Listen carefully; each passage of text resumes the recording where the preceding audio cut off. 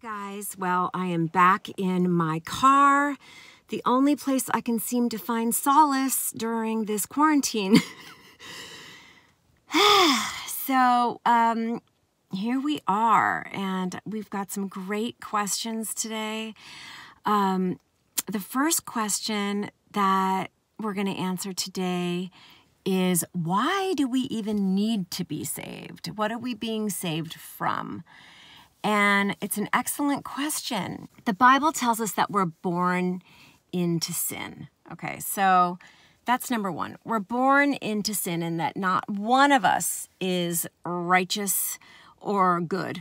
That literally we are corrupt. And, people struggle with that. Like, but I'm a good person. I do good things, and I love people. And that might be true. I'm a good person too, I think. I, help people. I try and do my best every single day to love.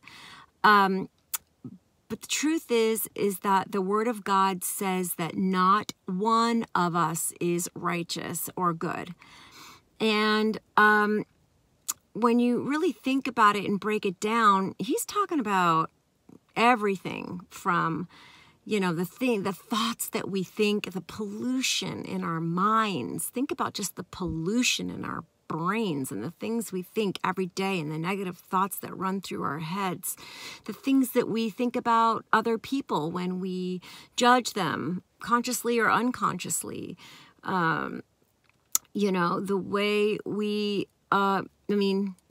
we've all told lies. We've all told lies. Big ones, little ones, we've all told lies.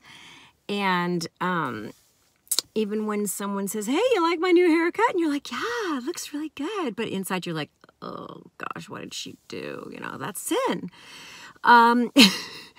So God is a perfect, omnipotent, omnipresent, excellent God. And he cannot allow anything imperfect into his blinding, perfect, excellent light and his perfect kingdom. So the only way we can enter heaven after we die, which is another aspect of our sin, the only reason we die is because of our sin, is to be washed clean by the blood of Christ. And I'm going to get into that in another question. But to be washed perfectly clean, our debt fully paid on the cross, and in full, that price was paid.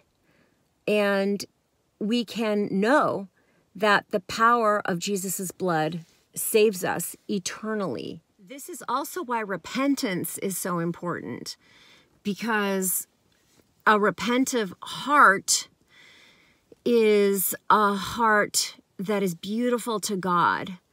So I know repenting is difficult because it asks us to admit that we're imperfect. It asks us to really search our own hearts and see where we fall short, and to recognize within ourselves our unholiness. And really the Holy Spirit is the only agent that can truly bring us to our knees and have us repent for our wrongdoings and for our sin.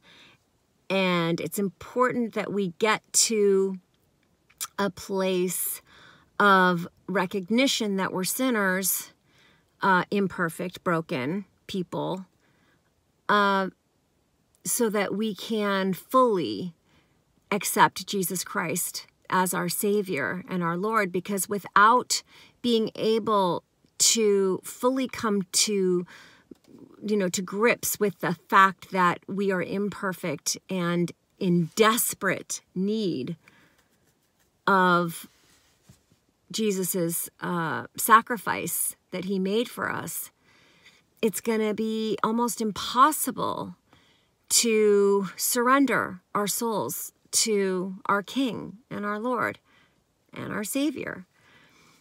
So repent. It's a good thing to repent. And repentance is basically just saying, I see this and I'm sorry. I see that I am wicked. You know, it's a big word, but I know I'm wicked. I mean, I am wicked, you know. It can be the smallest, most unassuming little thing. Like, for instance, I say all the time, sometimes when I'm praying for somebody that I find it really hard to pray for, I can feel my spirit rebelling. I can feel it saying, don't, you know, oh, I can't do this. I don't want to do this. I don't want that person to be free. I mean, how terrible is that? That's wicked. And, you know, I know I'm not alone, so I'm not afraid to admit it. I am not perfect, and nobody is perfect. Not one of us. We all need a Savior, so that's what we need to be saved from, ourselves. We need to be saved from ourselves.